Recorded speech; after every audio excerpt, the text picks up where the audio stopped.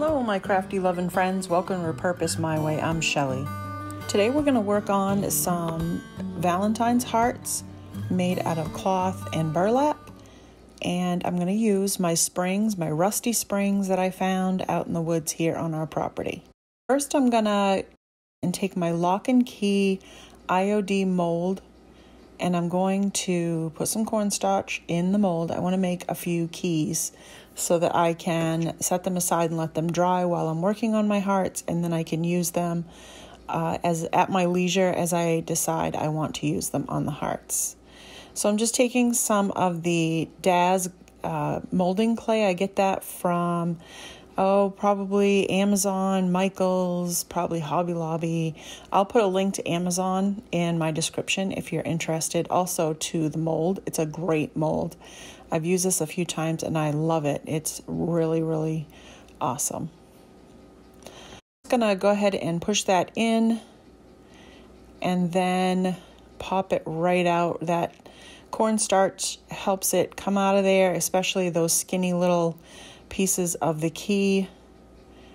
And there it is. Great detail on that. I love it. So I'm going to make 3 of those just so that I have them. And I'm glad that I did, because I ended up getting a little rough with a couple of them later on, and I ended up not using all 3, and they broke on me. And that was my fault, not the mold or the key's fault. And I didn't let it dry long enough. This is a cloth napkin. It's a burgundy red color. I will put the link down in the description again from Amazon. That's where I got them. I got a package of 4 or 6, can't remember. But I just love the color, and I thought, well, you know, this is very Valentine's color and also Christmas. So if I don't use them for Valentine's, I'll have them for another holiday. And I just I'm really good at making hearts, like half hearts. So I thought I would do half a heart and then fold it and then just cut that half a heart so that I could have two sides to my heart. So there's going to be 2 here so that I can glue them together and make like a little kind of a pillow with them. And that way they're very matched up really well. So this napkin, I don't know if I said, but I folded it in half and drew out my heart. And then I folded it again to cut it out so that I had those 2 halves.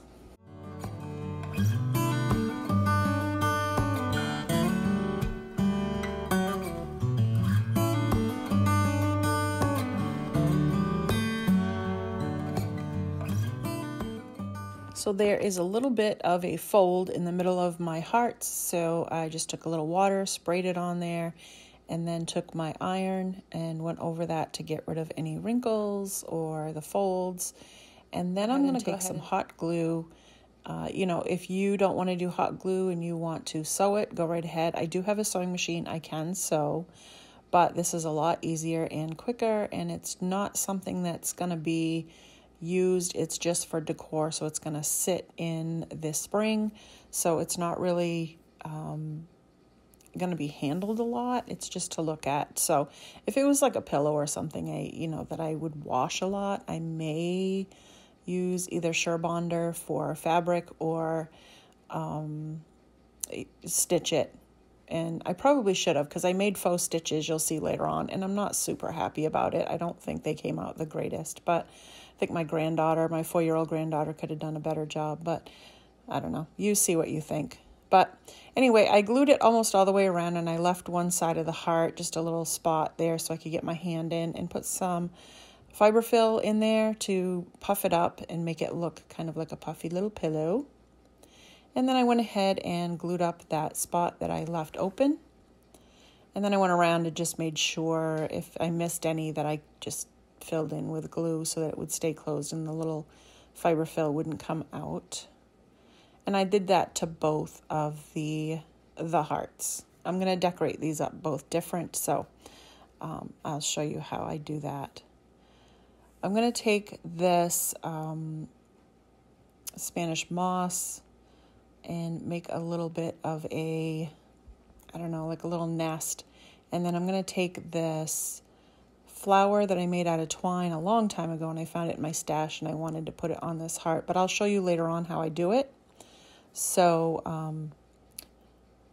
don't worry about that. I will show you how I make those. And I got that off from somewhere on YouTube. I can't remember. There's a couple different people that make them, and I just copied them. So it's nothing that I've done myself.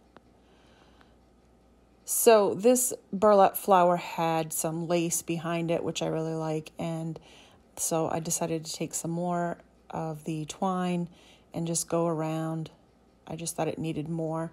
So I took some twine and went around underneath my flower and then wrapped it around the heart just to give it some more interest. And I thought it would look cute.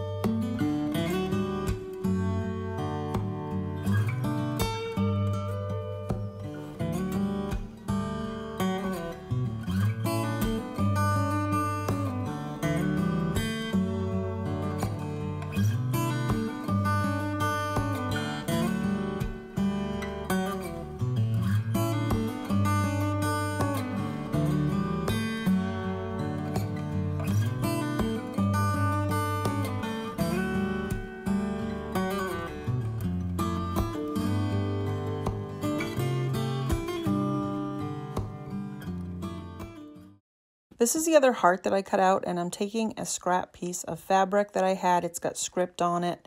It's really pretty fabric. I think I got it from Walmart, so if you're looking for it, that's where I got it from.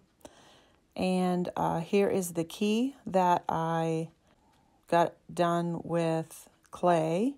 And then I'm going to use this Tim Holtz spray. This is a distressing spray that they sell, and I'll put a link in the description from Amazon for that. And they have different colors.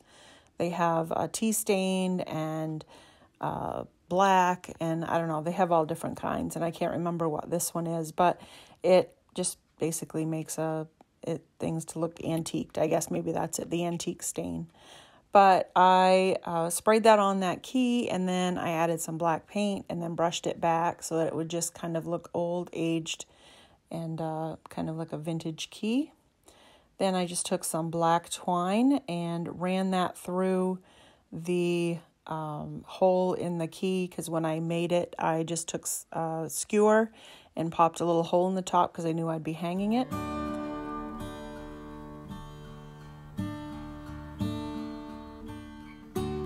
I have some of these rusty safety pins, and the key is a little bit heavy for the little fabric that I put on the front, which actually I don't think I told you I made into a pocket, so the top is open. And I just ran that safety pin over the twine so that it would stay. The key would stay because it's kind of pulling it down. And just going to take some of these pip berries. I bought a whole roll of pip berries. It's like a garland from Hobby Lobby when I was there last. They had a sale on them, and I don't remember what it was, but I always try to pick them up because pip berries can be a little expensive sometimes. So, and when I find them at Dollar Tree as well, but I don't always see them. So I just cut off 3 little pieces of that and stuck it in my little heart.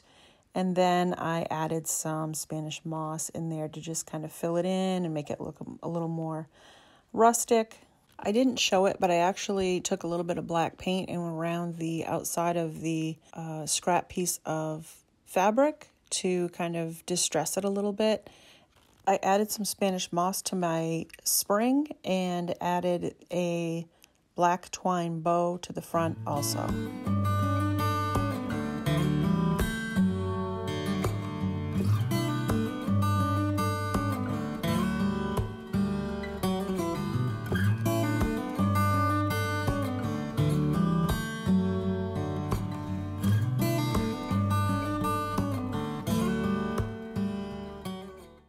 I think this heart is my favorite. I'm just using a piece of scrap burlap, and I folded it in half.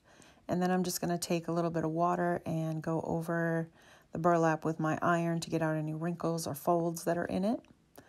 And I'm gonna again go ahead and do my half a heart. For some reason when I do the whole heart, I can't get the other side looking exactly the same. So I do the half a heart and then I fold it right in half just like this. And then I cut it, cut the heart, half a heart out. And when I unfold it, it's a whole heart. And it pretty much matches. And I actually have two so that I can do the pillow like I did before, or it looks kind of like a pillow. And I think this works out really well. And I love this burlap one because you can distress the edges and just kind of pull the strings out, and it just makes it look more rustic. So I don't know, I just like this one better.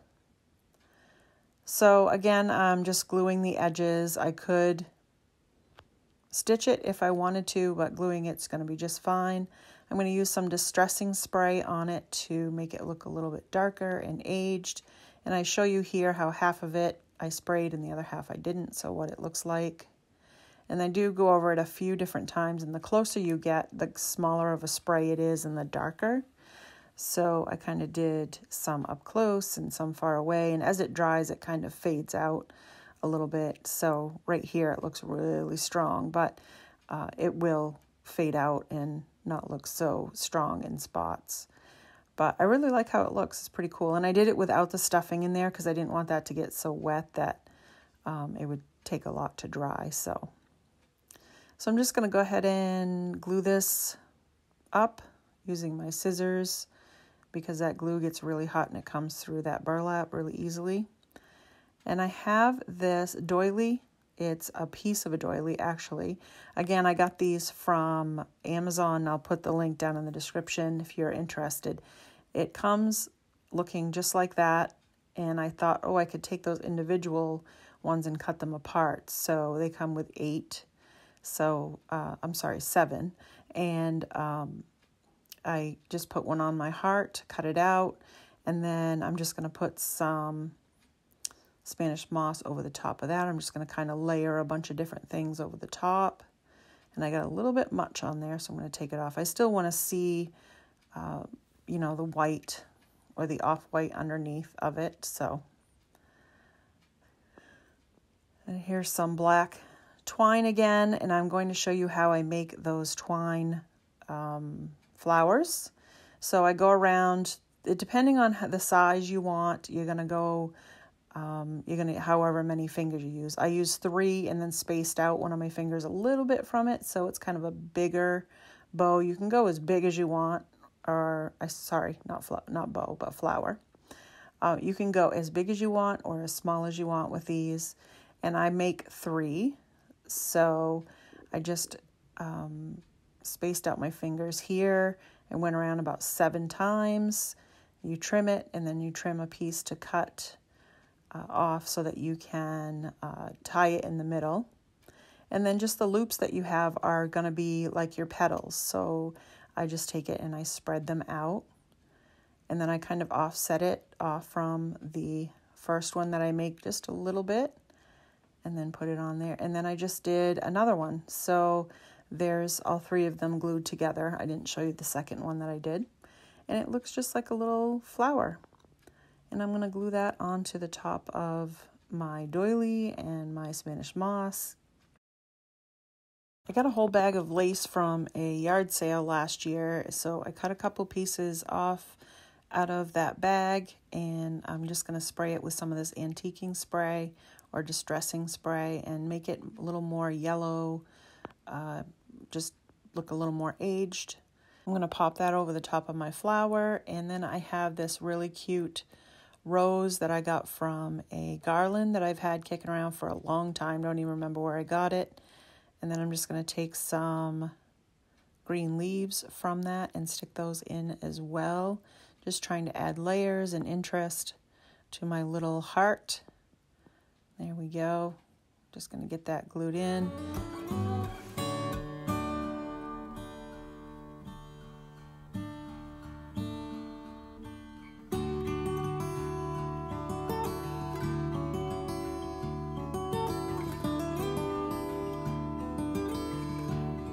take a permanent marker and go along the edges and make some little lines to make it look like it's been stitched.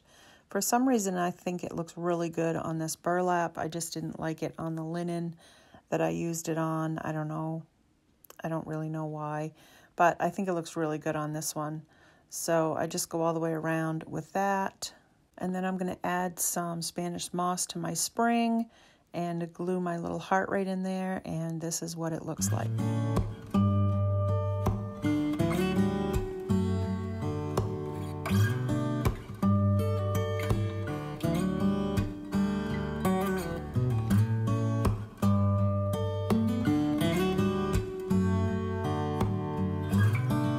I hope you enjoyed my little project today. It was fun putting these hearts together and showing you how I did it. Thanks for watching. Please like, share, and subscribe, and have a great day.